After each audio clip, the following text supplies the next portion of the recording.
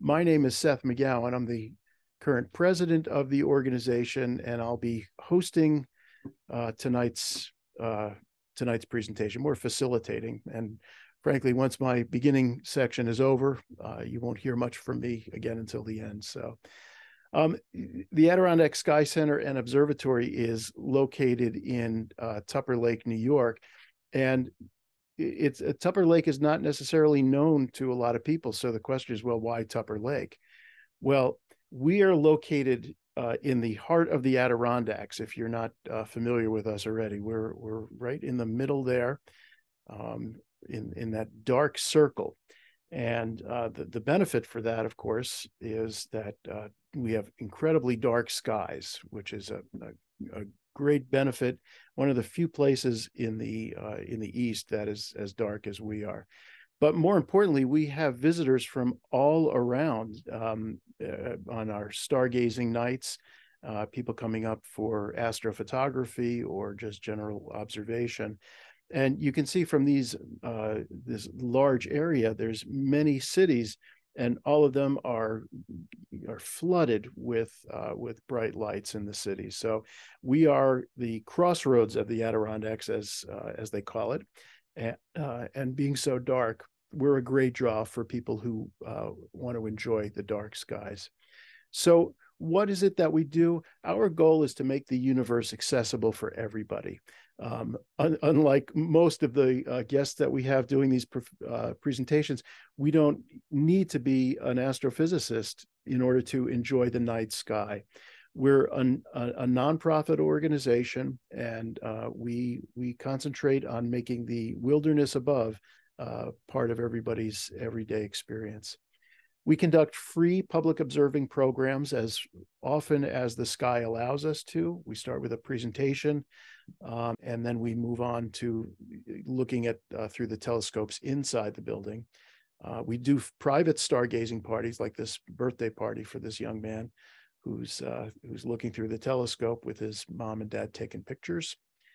We take our portable planetarium to schools all over the area, and most cases we see every student in the school district. We could be there for from anywhere from a single day to 5 days. We've been at a school to see every single student, and that portable planetarium shows a night sky as if they would see it right from their backyard. We do other STEM related programs, and here's just a little bit of a demonstration of how the Earth's rotation and tilt affects what we see. We have a number of after-school programs, especially during the fall and the spring, and as well as summer programs. This was a program on telescope making. And you're here tonight for our Cygnus series of virtual live lectures that started as a result of COVID and wound up being immensely popular. So we've just kept on doing it. We'll start to do some in-person as well as hybrid versions of this as well. So what's planned for us down the road is this planetarium. Part of a larger project, we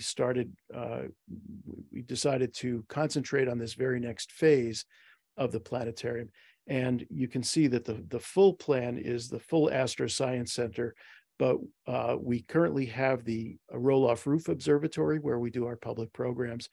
And for the moment, we're concentrating only on this phase, the planetarium phase, that will be fully digital and state-of-the-art technology with a classroom and a lecture hall attached to it, so we can do a number of other activities and art shows and so forth.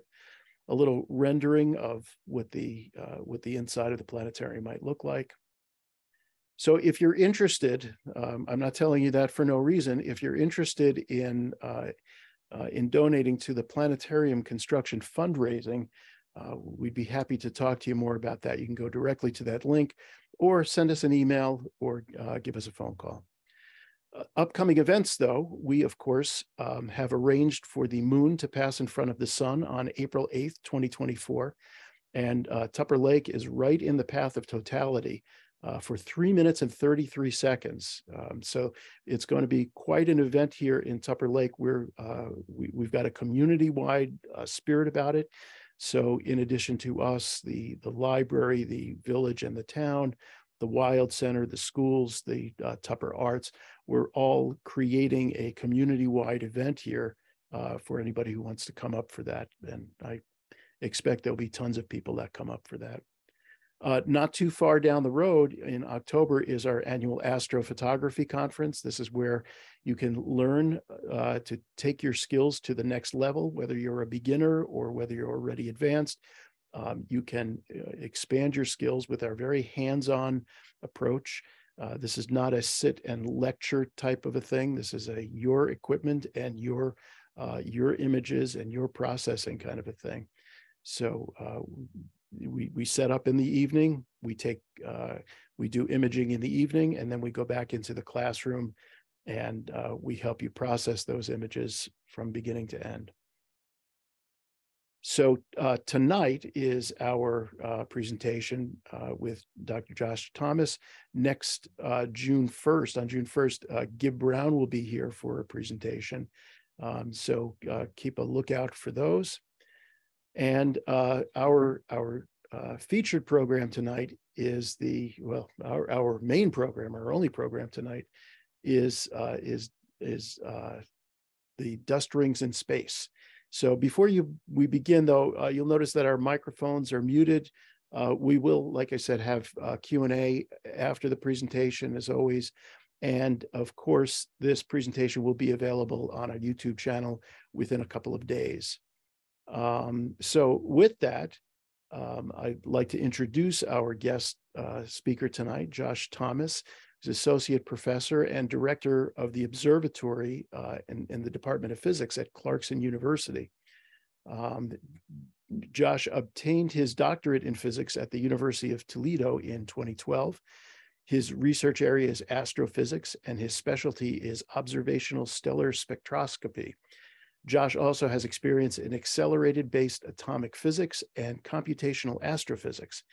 He draws on this breadth of experience in advising many undergraduate students in research as well as in public school science outreach.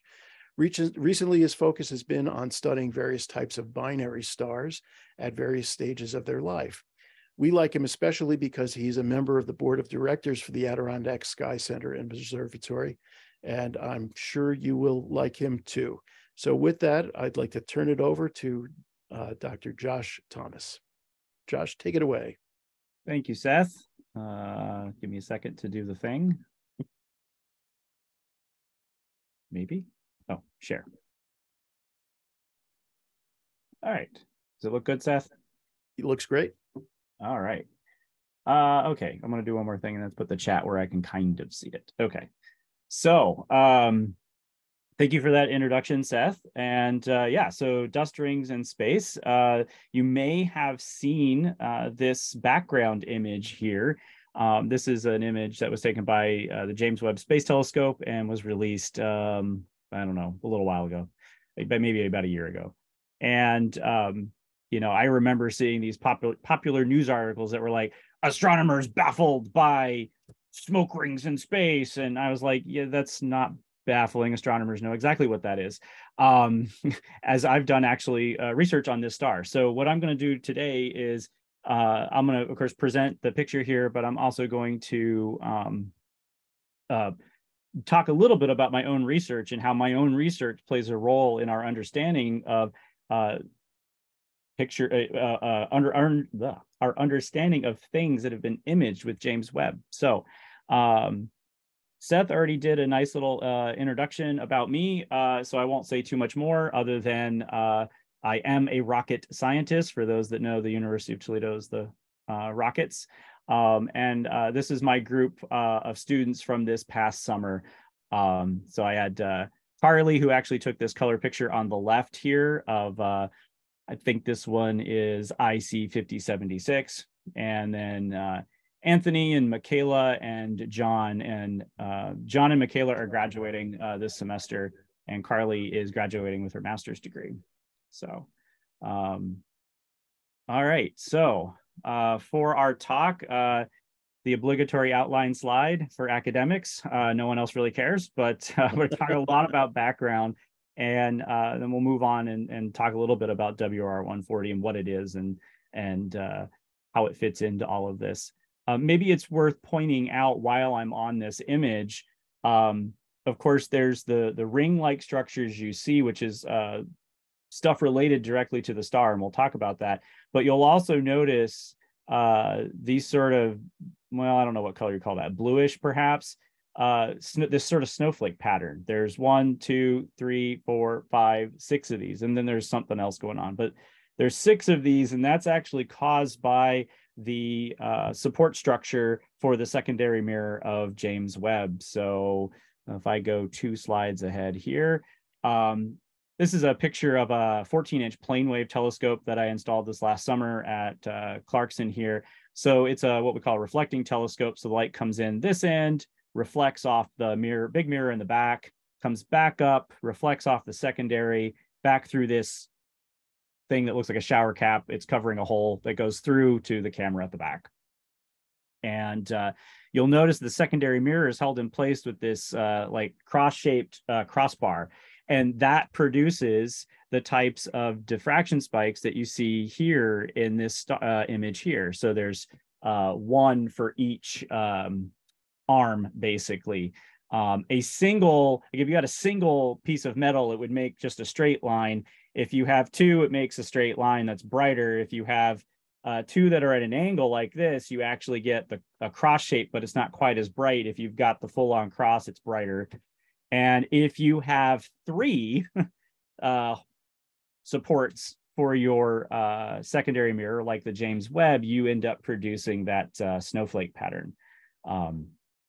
So that's a little bit about that. Is just what's called so they're diffraction spikes, and they're the result of how the telescope is made. So they're not part of the object.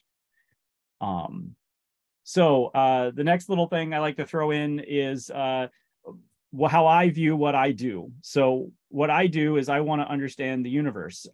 And you guys are all sitting in a room somewhere at home, right? And there's something across the room and you want to understand something about it, like maybe how massive it is, or what its temperature is, or what color it is, right? Well, except for the color part, you can get up and you can weigh the object, or you could go stick a thermometer on it, right? But in astronomy, we are stuck in our chair. We are stuck on the Earth. So we can't get up and go across the room and study these other things. We have to be very clever and find other ways to figure out what are the masses of these things, their temperatures, what are they made of, and what's the environment around them like. So that's what I hope to do, is to put some of this all in context about how we can study outer space. There's a nice pun on the slide if you get it. So moving on, I did a lot of this work actually with a smaller telescope than the one on the screen. It comes up in 2 slides. But I did that with a lot of collaborators. So we published this paper in 2021 where we wanted to understand the masses of the stars in the WR140 system. So actually, the stars that you can't even see in that image are actually, it's actually a binary. So there's 2 stars orbiting each other. And so we want to know what their masses are and maybe some other properties. The blue boxed names are all amateur astronomers, meaning they're not paid to do astronomy professionally. And they all have spectrographs. Most of them are in Europe. One of them is in Canada.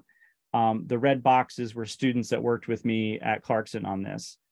So all of their telescopes are, 14 inches, maybe 16 inches at the largest. So these are relatively small telescopes. So I guess the point I'm trying to make is, you don't need to be James Webb to be playing an important role in science. So this was the telescope that I actually used for collecting about 160 spectra over the course of a few months to study this star. So that's actually, for those that can tell, there's actually 2 telescopes here. There's the little yellow one, which is a 5-inch telescope. And then there's the blue telescope here, which is a 12-inch telescope.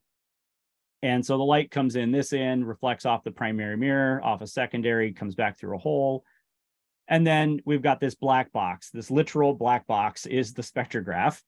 And the light will first come into the spectrograph and will first hit this thing I call the slit plate. So this is a very shiny thing. You'll see this. This is actually the reflection of my cell phone camera. The little white bar you see here is actually the ceiling light in the lab where I took this picture. And then depending on your monitor, you may or may not be able to see this very, very thin black line. That thin black line is about the thickness of a human hair. And what we want to do is place the star right on top of that little slit and make sure it stays there so that the light goes through that slit into the camera or into the spectrograph. So in this case, we've got this little blue camera. We use that to make sure the star stays on the slit. The light goes through the slit, off some mirrors, and then comes down here to the business end. So this thing here, this is the back of it, the inside of it looks like this. This is what's called a diffraction grating. This is the thing that breaks the light up into the rainbow. If you've ever looked at the back of a CD or a DVD, if you're old enough to know what those are, they break up light, they make a rainbow. They work very similar to this here. So these have a lot more scratches on them than a CD does. If you want to think about it that way, but it's the same idea. And then the light, the rainbow is then going to hit this camera here. And that camera turns out to be monochrome. We're not going to talk too much about the details of that, but it only looks at a very tiny piece of the rainbow at any given time. And you'll see that when we look at things later here. So that is a little bit of that background. And where I want to go next is to talk about how we use this type of equipment to stare at stars and figure out their properties without, of course, leaving our chair. So I want to do like a little bit of high school chemistry, but don't worry, there's not a quiz. So you may be familiar with cartoon pictures of atoms that look something like this. I went to Pixabay and typed in atom, and after 3 pages, I finally found this. So atoms have protons and neutrons in their core, and then the important part that I care about are the electrons that are whizzing around the outside. It turns out electrons that are, you could think of them classically as orbiting the nucleus, they only do so at certain so-called energy levels. And you could think of those energy levels like bookshelves. So the books are like electrons and the shelves are like the energy levels. If you put a book on this shelf and if your book is like here and you let go of it, it'll fall down to the shelf, meaning it can only exist on the shelf. The analogy kind of doesn't work perfectly after that, but basically you can take one book from one shelf to another shelf, but it has to end up on a shelf. If we were in a room right now, what I would do is I would have a book and I would just drop it. And when the book goes from here to the ground, of course, it makes a loud thud. That is the equivalent to what's happening in light. When the electron goes from one level down to a lower level, it gives off light. And that's the light that tells us about the atom. And it turns out the spacing and size of these shelves is unique to each atom. So in spectroscopy, there's sort of 3 flavors.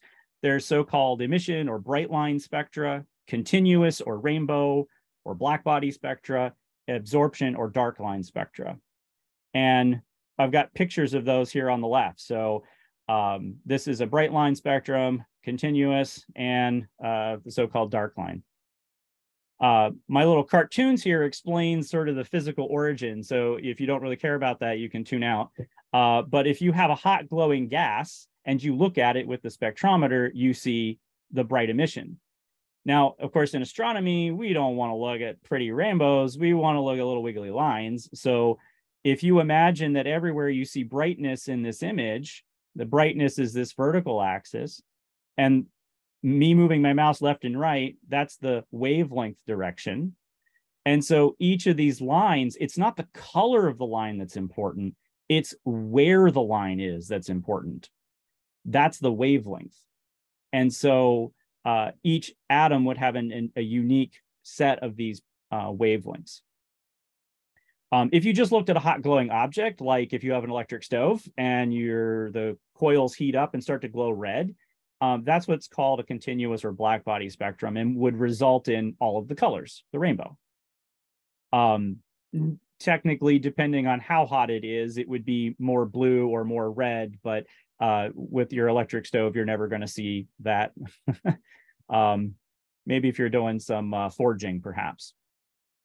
Now, if you put these two things together, if you have a hot glowing object that produces all the light and you put some gas in front of it, and if, technically speaking, if that gas is cooler, it will absorb instead of emit at those exact same fingerprints. So what happens is the light that's coming through here actually takes one of those books from a low shelf and moves it to a high shelf. So it takes that light out of the spectrum, leaving behind a dip or a dark line. All right, so that's the key thing. There's an equation on the slide. You can ignore all my equations if you don't like them. That's fine. They're not needed. We measure this is a reminder to myself to mention the words Doppler effect. And if you've ever been pulled over by the police, you know all about the Doppler effect. So they send a radar beam out of their radar gun and it bounces off your car, which imparts a shift. And then it reflects back to the detector and it says, hey, it shifted by this much wavelength, which corresponds to you going 20 miles over the speed limit. So, of course, we're not measuring the speeds of stars to give them tickets, but we are interested in that. And I'm going to talk about why that's important later. Now, if we just point our telescope at a star and look at what happens in a so-called typical star, we might see something like this. Brightness on the vertical axis. This means that this would kind of be like the all colors part. And then anywhere that pokes down is a dark line. That's a place where an atom is absorbing light. Now, the key thing here is that all things between the light source and the observer leave a mark. So not just the star, not just the atmosphere of the star, not just the environment the star is in, but what if there's an interstellar cloud? Or what if it has to pass through Earth's atmosphere? All of those things leave their mark in the spectrum. So this big, deep, dark line here is actually what astronomers call H alpha or hydrogen alpha. This is a bright line or absorption in hydrogen. For those that care, the bottom axis is in wavelength or wavelength in angstroms. And all of these other little lines you see here, well, almost all of these other little lines are actually caused by Earth's atmosphere. I typically have to observe spectra through clouds. So these are actually from Earth water. So thanks, Earth. They're annoying, but it also means I can make sure my wavelength calibration is correct. So I guess they're not that annoying. So, all right. So that's what a typical star looks like. And we're going to see lots of weirdos coming up here soon. And all the weird stuff, I'm going to go back a slide. So typical star spectrum should look like this, an absorption. If you see emission, it means that there's no hot thing behind it, right? That's the key takeaway here. If you see absorption, it means you're looking through gas that's right in front of something hot. If you see emission, you're looking at gas that's not in front of anything hot. So that's going to tell us about the environment around the star. So speaking of solar eclipses that will be happening on April 8th, 2024 in Tupper Lake, these are pictures of the sun during totality. And you, of course, may know or may not know, but the stuff around the edge, this is the moon blocking the sun. And the stuff around the edge is the corona. So the corona is actually particles that are streaming off of the sun following the sun's magnetic field lines, which is why each eclipse looks a little different, because the magnetic field lines are constantly changing. And the material coming off of the star is sometimes called the solar wind. And in the case of our sun, if I'm talking about a star, I would call it a stellar wind. And I also want to think about this as the environment around the star. And that's going to be important when we talk about those dust rings. Now, just to make sure you're not asleep, I'll show you a pretty picture. The solar wind particles, of course, strike the Earth all the time and cause all sorts of fun phenomena, one of which is the northern and southern lights, or the aurora. It turns out you have to type northern lights into Pixabay, not aurora. So I stole that one from Pixabay. So this is what happens when those charged particles from the sun whack the atoms in Earth's atmosphere, or molecules, and excite those electrons, which then fall back down, give off light, unique to the atoms or molecules that are emitting them. So you can actually do spectroscopy to learn about the composition of Earth's atmosphere that way as well. We're not here to talk about that, but I did just want to put that in a little bit of context for you. So I want to give 2 examples of the types of environments around stars and how we can distinguish them. And then we'll talk about WR140, which is just weird. So scenario 1, let me also preface this. When you're stuck in your chair and trying to study stuff across the universe, you have to basically think very logically and think, okay, if this type of situation occurs, what would I observe? And then, does it match what I observe? And if the answer is yes, then you have a plausible explanation. And then, of course, if it doesn't, then you don't. So in this first scenario, I want to suggest, let's imagine that we have a star with a spherically symmetric wind. So you can imagine, if you've got my face somewhere over, somewhere, my face is the star. There's wind coming off in all directions spherically. So if that's the scenario, I've got the picture here on the left of the image. So here's my star. All of the arrows point away. That's indicating the motion of the material.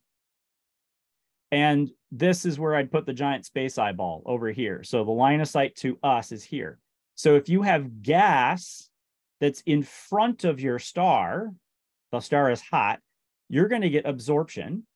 And because it's moving towards you, it's Doppler shifted toward the blue, and meaning it's coming toward us. And that actually would result in the downward poke and absorption feature here. For reference, the center line here, this would be the wavelength that H alpha should be for this star, is right where my mouse is at. So light can be shifted toward the blue or the red, and that tells us whether or not the stuff's coming toward us. Blue shifted, moving away from us, red shifted. Further, if it's a dip down, that means that gas, if my head is the star, that means the gas has to be here. If it's emission, that means the gas has to be over here. So that's what lets us learn about the spatial placement of this. And I guess the other thing that's important to point out here is that I'm not in the PowerPoint, so I can't do that. There we go.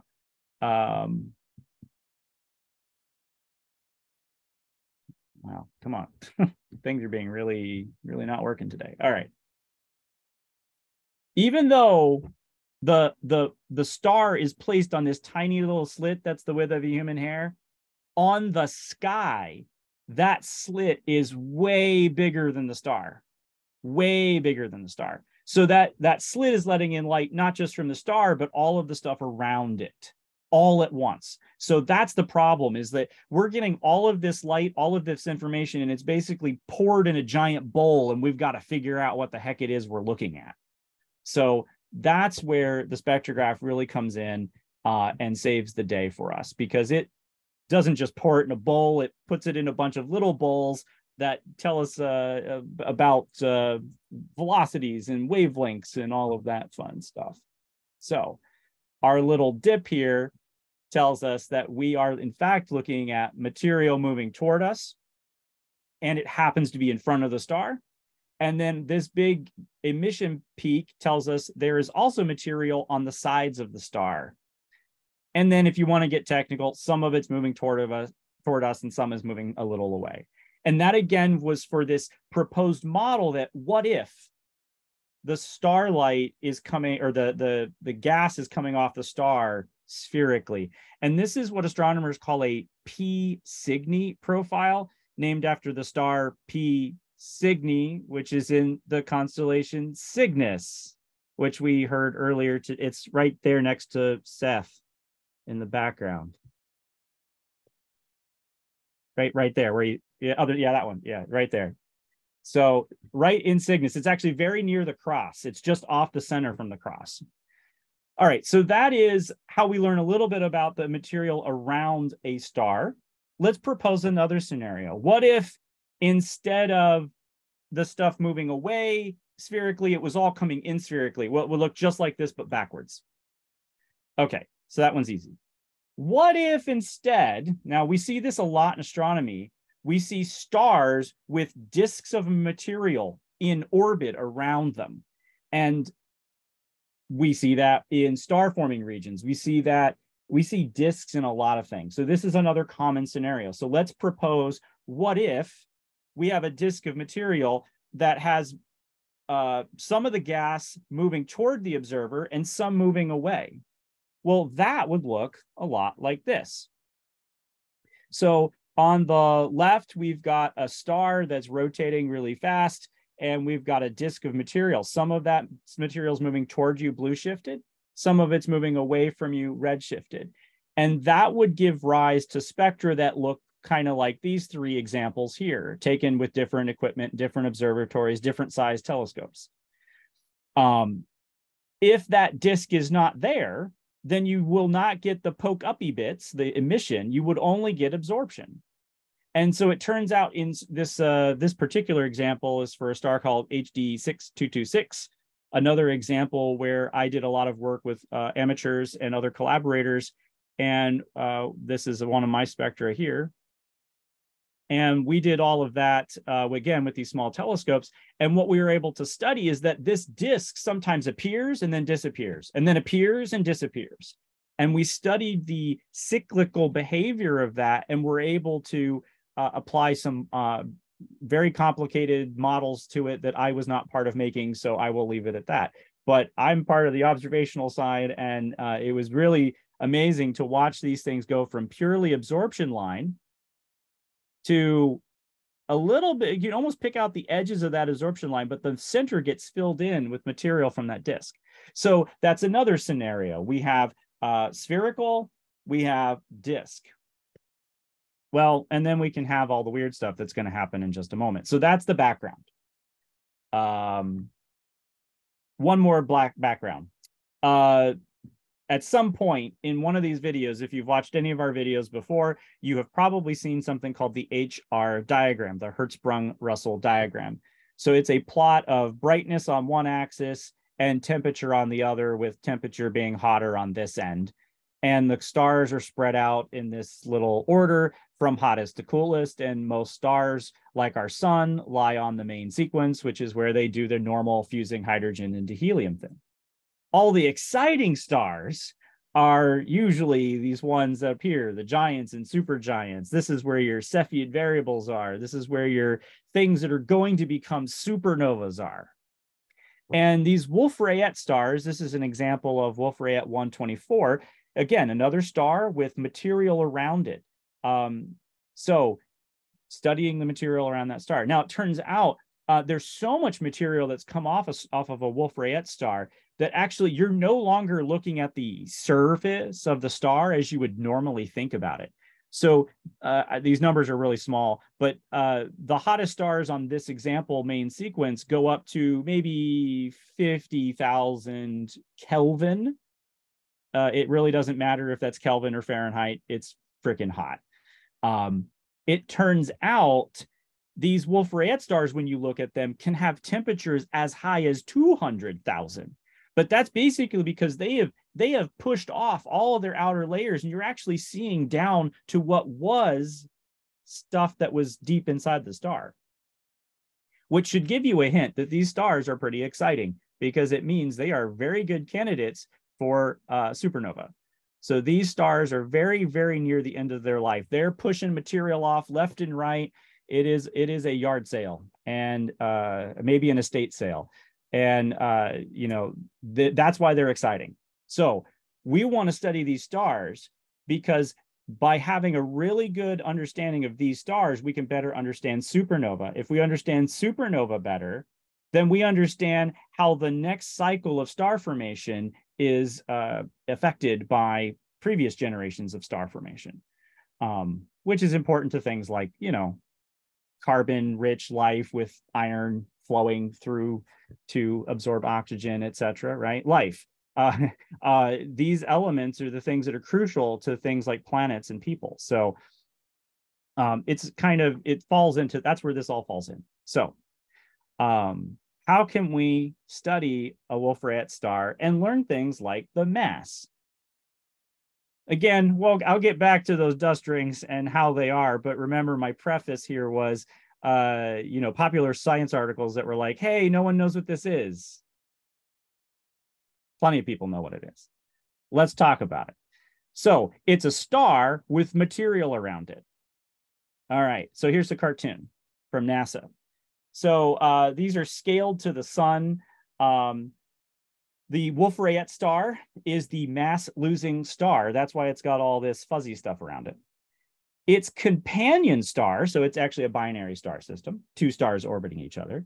Its companion star is an O star, which is one of the hottest stars on the main sequence. Now, the O star used to be bigger because it has already used up its fuel. It is very near supernova. This whole getting rid of mass thing has actually contributed mass to this other star. But that's a story perhaps for another day. So yes, a attention-grabbing headline. So two stars orbiting each other. Here's a nice little model for you. Then there's another equation you can ignore. So this is WR140. The smaller one here on the bigger orbit is our star of interest. That's the so-called Wolf-Rayet star. The larger circle is the O star, the currently more massive star. Now, you'll notice that when they get close together, the animation does some other things. There's some red stuff coming off. That's what's going to form our dust rings, and we're going to talk about that in a little bit. I don't know how long we were off, but I'll try to keep this shorter. But if you can measure how long it takes for these two things to orbit each other, that's the period, the P. And if you can measure on the sky how far apart they are, that's the A. That means you could use Kepler's laws to get the masses of these stars. It's a little more complicated than that, but that's the basic idea. So how do you measure the orbit of a star? So here's a different star system. There's two orbits on here and some arrows. You can just look at the circles and the arrows if you like. They're color-coded accordingly. So Earth is over here where the mouse is to Earth, and red is where it would be moving away, and blue is where it would be moving toward, and gray is where it's not moving toward or away. It's moving perpendicular. So if you look at our little wiggly lines, these are absorption lines. So this has to do with the atmosphere of the star. You'll notice the first example is centered on my vertical gray line. This one's got a little red arrow. It's red shifted. This one's centered again. And this one's blue shifted a little bit. Measuring that shifty wiggle line, that's how we do the star velocity, the star speed measurement. And by studying this over and over again, we can see that this kind of thing repeats. It gives us a sort of little wiggle here. There's a lot more in this. You can ignore this. A long story short, you take the information you get from this line going back and forth, and you can make a complicated plot like this, which is velocity versus time, basically, on the other axis. The time is in what's called phase, which is just fraction of orbit. So 0 is, let's say here, this is half an orbit, so 0.5 back to 1, and you just keep going. There's an equation. That one should scare you. Just ignore it. We'll move on. But basically, the star's velocity is changing up and down. Just that's how we measure this. We run some software, we fit this with the model, and then we get the parameters out. That's our not getting out of our chair to learn about the star. All right, so now that you've had a nice warm up, here is the spectrum of the Wolf-Rayet star. It doesn't really look like what we've talked about at all. So the bottom axis is time. This whole thing here is an emission line, the whole thing. And so is all of this, with some absorption lines on top. There's an absorption line here, which is in the inset over here. That one's from helium in the O star. These ones marked NaI, that's sodium 1. So these two lines are actually from interstellar gas clouds that are between us and the faraway star. And then these things marked DIB are also from interstellar clouds. Everything between the green here, that whole emission plateau, if you will, is all from the stellar wind coming off of the Wolf-Rayet star. Now, it takes, when the Earth is orbiting the sun, it's moving at about 30 kilometers a second, which is pretty fast. If you measure the Doppler shift from the center of this line to the edge, that tells you how fast that gas is moving. It's moving at nearly 3,000 kilometers a second. So this star is really pushing gas off of it like there's no tomorrow. So it's moving very fast. Now, what happens is that gas ends up colliding with the wind from the other star. And that's what ultimately causes the dust. Now, I skipped through, I measured velocity versus time. This is what it looks like. With the interruptions, I'll just say, I fit this, and I learned the period and the semi-major axis, which is on this slide here. So it takes about 7.9 years. That's what it is in days. It takes about 7.9 years for these stars to complete one orbit. And they have a very highly eccentric orbit. This has to do with how circular or not the orbit is. 0 would be perfectly circular. This is very close to 1, so this is extremely elliptical, like the ovaliest oval, like the one you see here in red on the screen. From all of that math, we can get the masses of these stars in units relative to our sun. So this O with a dot, or the circle with a dot in it, means sun. So the O star is about 30 times the mass of the sun, and the Wolf-Rayet star is now just over 10 times the mass of the sun. It started out with a lot more mass, but it's gotten rid of that. So there we have the masses of those stars. So by doing that little experiment, you can measure the masses of the stars, and that's all done with small telescopes, basically, in this case. I should point out that this star is relatively bright.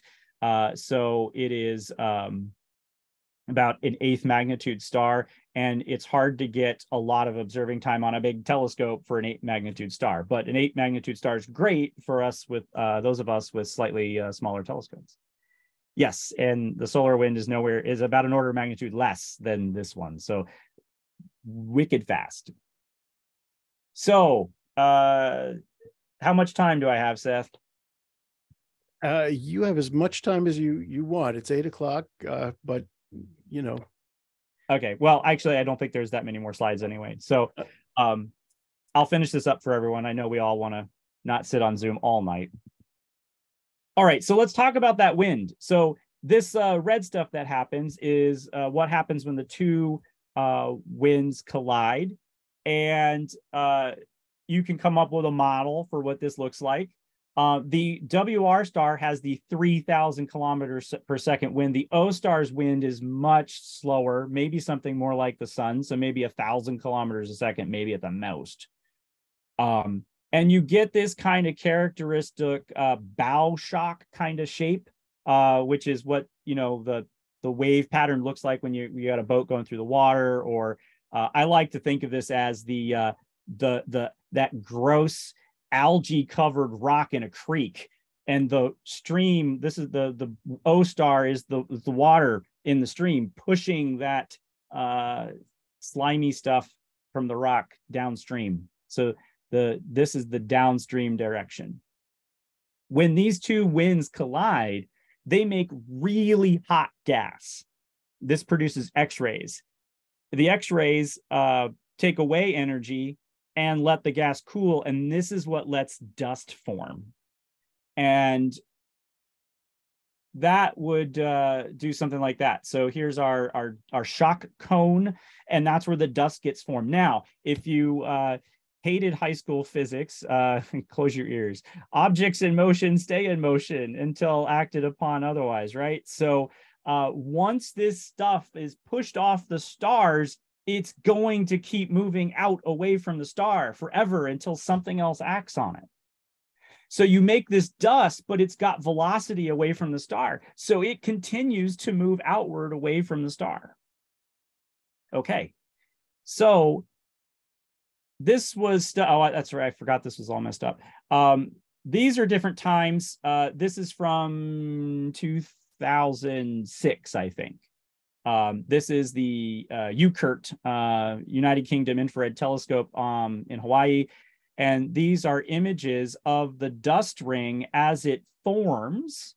And this is earlier time to later time. You can see that dust ring expanding.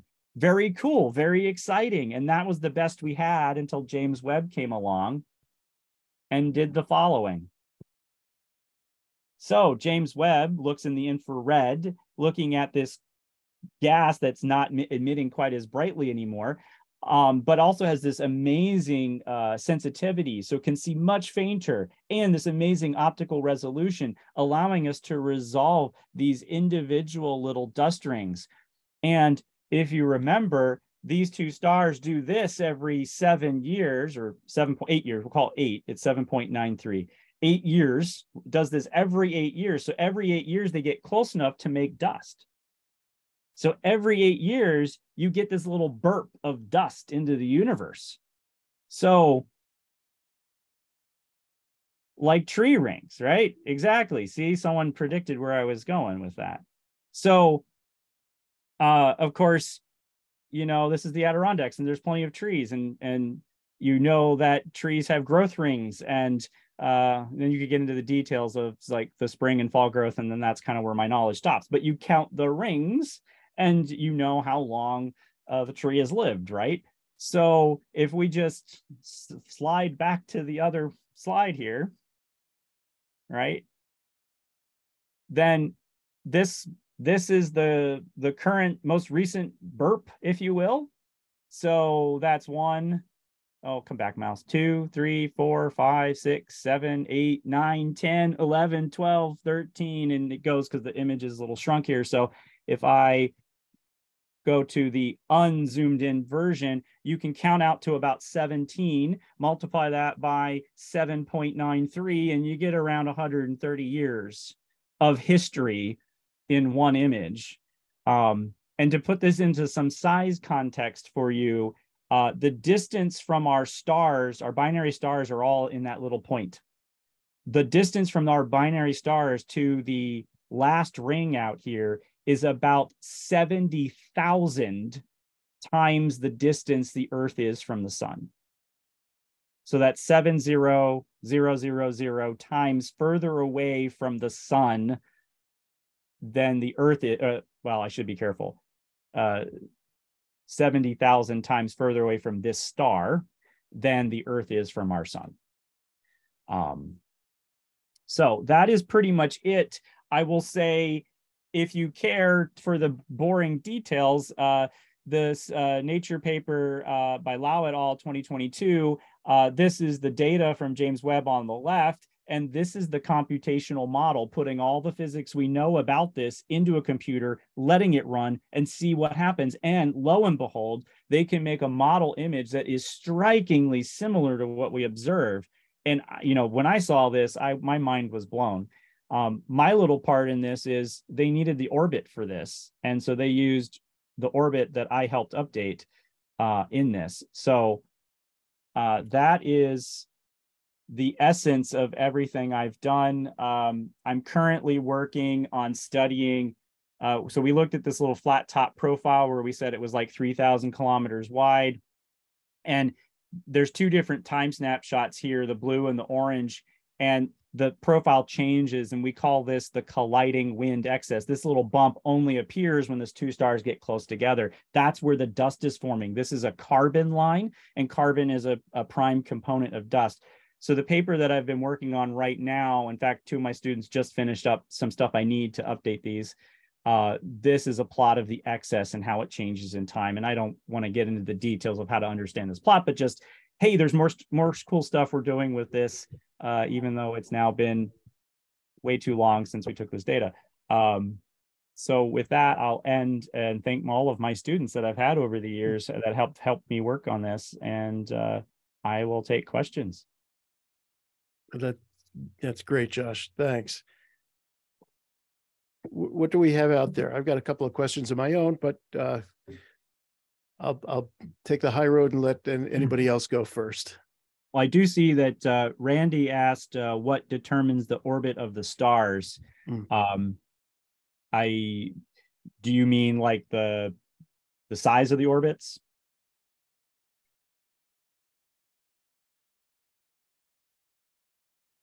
Yeah, so the sizes of the orbits are based on the masses of the stars. So if I go back to this version here, so the more massive the star is, the harder it is to make it change its path. Basically, 2 points. If you had two equal masses, the center of mass is exactly halfway between them. But if one mass is more massive, the center of mass shifts closer to the more massive one. And so it's kind of like, grabbing someone else's hands and like spinning each other in a circle. The bigger person's not going to move as much as the lighter person. So the lighter one is the bigger oval, and the more massive star has the smaller oval. They're always opposite the center of a mass from each other. And then the eccentricity, how oval they are, that's defined by a lot of things, and that's a we don't know, still learning kind of thing. Peter's question is similar to mine. Is there a measurable mass loss from year to year that's been observed? And I was wondering if we know how long it takes to lose X amount of mass from either the O star or the WR star. Yeah, so you can measure the speed of the gas. You can measure the amount of gas. It's a little bit harder to do, but you can measure the amount. And then if you know the amount and the speed, you can figure out a rate. And I actually don't know those numbers off the top of my head for this star system, but it's probably on the order of something like 10 to the minus 4 or 10 to the minus 5 times the mass of the sun, which is a very small number. So in scientific notation, that's like, a decimal point and 4 zeros, or a decimal point and 5 zeros times the mass of the sun. But for example, the sun's wind is very light, very, very thin, and the mass loss rate from the sun is extremely low. Like, I don't know a good number for that, but it's going to be more like 10 to the minus 20 or something in comparison. So for a mass losing star, it is losing a lot, but it's not like we're watching it go 11 solar masses, 10 solar masses from one year to the next. It's not losing that much. If you start losing that much mass, you are probably about to go supernova. But it's a good question. And looking at this animation, is it am I right that when the WR star is at the far end of its orbit, it's not pulling any, there's no dust being pulled, or is it just a very small amount that's not really seen in this animation?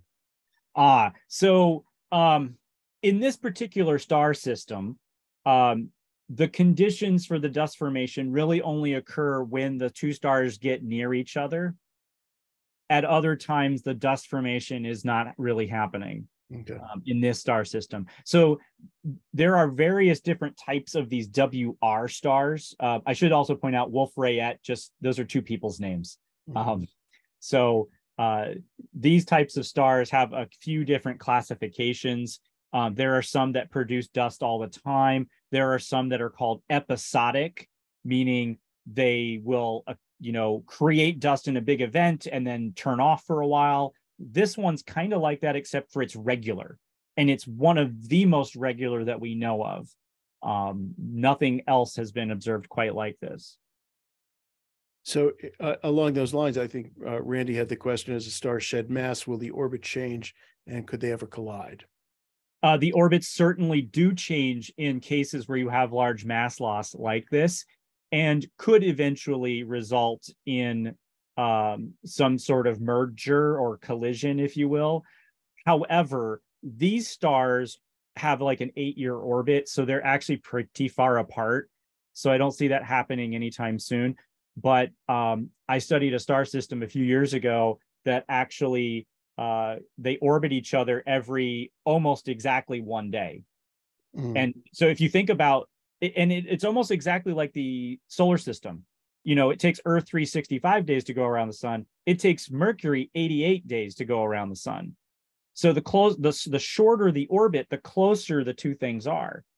So so in the case of something like a 1-day orbit, you are going, is this thing going to collide soon? In this case, they're pretty far, but yes, the orbits will probably be changing over, astronomical timescales, for sure. Okay. So I'm not going to read the questions. Why not unmute? Peter, feel free to unmute and read your question or ask your question. I think you have that ability, or Mark, whomever. I mean, I can read the question and answer it also. Okay. So let's see. So did the stars form at the same time? Most likely. So one of the things that we studied in my paper was the so-called evolutionary history of these stars. How did this star system come to be? Most stars form in clusters with lots of other stars. So it's most probable that the two stars formed at the same time. If that were not the case, then you'd be looking at something called like capture, like meaning that the star got close enough to go into orbit. That's going to be extremely rare and would not result in a star system quite like this. So these two star systems are mostly, orbiting in each other's equatorial plane, like how the solar system, all the planets basically orbit very near the sun's equator, with the exception of things like Pluto, right? But everything else is very close to the equator. These are also very close to the equator. If you get like a completely weird inclined orbit, then that's a very good indicator that got captured somehow. So these are, then if the O star is bigger, it's going to evolve faster. Well, the O star is bigger now. So yes, its evolution will accelerate. It's basically like you have a small fire. So the O star started life as a small fire. The WR star was the bigger fire.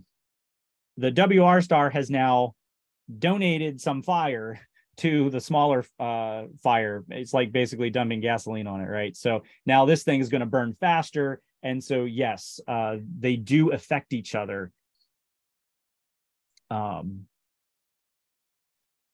So you can tell which way it's rotating? Is that what you said? You knew they were rotating, or they were revolving in the same, their equatorial planes. You can tell from the spectra the rotation direction also. Well, okay. I don't really know that, but you can tell depending on the spectra you have. I'm not sure if we could tell from these spectra, but you can tell using Doppler shift again. If you have a really narrow line, then you could be looking at a star that's either not rotating very fast, or it could be rotating not very fast this way, or it could be rotating like this, but then none of the gas in the star is moving toward or away from you. But if you have a star that's rotating very fast, like my head, so if my head is rotating very fast, then this part of the star is moving towards you, this part's moving away from you. You would actually take the narrow absorption line in the star and broaden it out. In fact, I can kind of show you that on the next slide. If I can figure out how to do that. There we go. The shape of this line is kind of why, I mean, it's hard to convey. This line is a little wider than it should be. Part of that is probably the rotation of the stars. Part of it is also something else. You'll also notice the line doesn't stay symmetric, which is also another point of confusion. And that this is not the WR star, but anyway, so yeah, you could in theory, if you have enough spectra, you could tell how the star itself is oriented. Some people have done this for other stars. The other thing is these WR stars, these two stars in our binary are actually pretty far from a lot of things now. So I would not expect capture in that case. Sorry, the chat has blown up, so I'm scrolling back. Mm-hmm.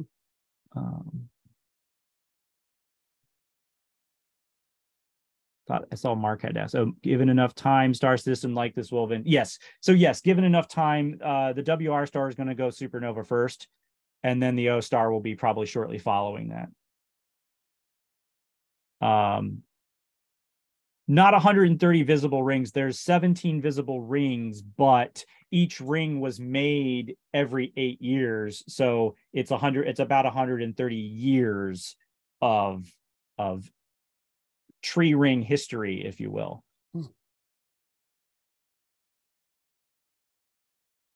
And the reason we can only see to 17 is probably anything further away is too cold and therefore too faint to observe with James Webb right now. Oh, good question. Are these rings really spheres, or do you see them as rings and as you're looking through them? That is an excellent question. That is an excellent question. Yeah. So oftentimes in astronomy, this is my favorite example. So I have a clear glass, and well, this one's maybe too thick, but normally, right, you look at a glass, it's easiest to see the edges, and then you can kind of see through the middle. So if you were just looking at this, you would see kind of like in the astronomy context, you might see like a vertical line here and a vertical line here. And so there's really a three-dimensional object, right? But you would just see like two lines. So when you see a ring, it's possible you're seeing a sphere and you're just seeing the outline of the sphere. Now, you'll notice in these pictures, they're not completely spherical. They don't completely go around. There is some three-dimensional structure to this, because the shock cone that was many slides in the future, here is really a cone, right? This is a cut through like a cone. This thing here would be a cone, and the resulting stuff that comes out of this is all going to be three-dimensional. That all went into the paper's model here. Next slide. There we go. When they made this model. So there is three-dimensional structure here. We can't see it. We see, like, you know, the flattened version of that. So yeah, it's not spheres, but there is some three-dimensional shape to this. Excellent. Excellent. Yeah. Well, thanks for coming, Jeff. Before we go, I'm just going to put back into the chat some of those links for our contact information: Facebook, YouTube, Twitter, Instagram, a link for helping us fundraise for our planetarium and for our astrophotography conference. So with that, thank you all for coming and sticking with us through some technical difficulties, nothing that we haven't all experienced at some point, I'm sure. So thanks everybody. And we will see you on June 1st with Gib Brown, who will be back from his travels at that point. Thanks for coming. And thank you, Josh. Thanks for a great talk. I was right with you there. Well, thank you for everyone for coming and putting up with the technical difficulties. So my cat says thank you.